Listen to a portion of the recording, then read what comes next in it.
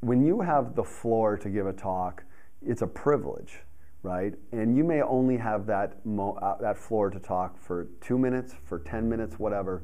And so if you are given that opportunity, then you should try to make the most of it.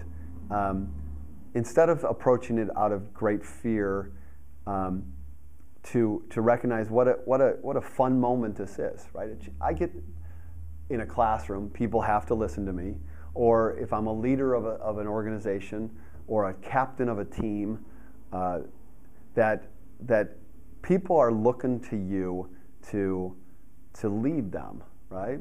And that's an incredible privilege, and the way you respect that privilege is by preparing, is by thinking about what would you, if you were sitting out there, be compelled by, and how can you make it so that you have some fun in this process. What's going to make it fun for you? Is it going to be humor?